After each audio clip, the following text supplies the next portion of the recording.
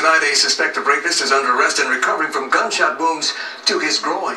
It all went down on Park Road Street in Detroit on the northeast side. Sources say the DPD set up a sting operation against this guy who was apparently sexually assaulting unsuspecting women he met online. Now, tonight he took the bait and thought he was going to meet a couple of strippers. Instead, they were undercover cops. When they tried to arrest him, he pulled out a gun.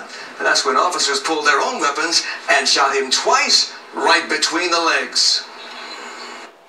It happened so fast, but that's good. I hope they hit him in his stuff. Nasty. That's what's up. At least he's away from here now. Tonight, that 29-year-old man is in custody at the hospital where he is listed in stable condition. Now, tonight, a family fears the body of a woman found in Detroit could be their missing daughter. 23-year-old Dynasty Miles disappeared in Dearborn New Year's Day. This morning, the body of a woman was found naked and frozen on Log Cabin Street near the lodge. The body resembles the missing woman, but a positive ID has not been made.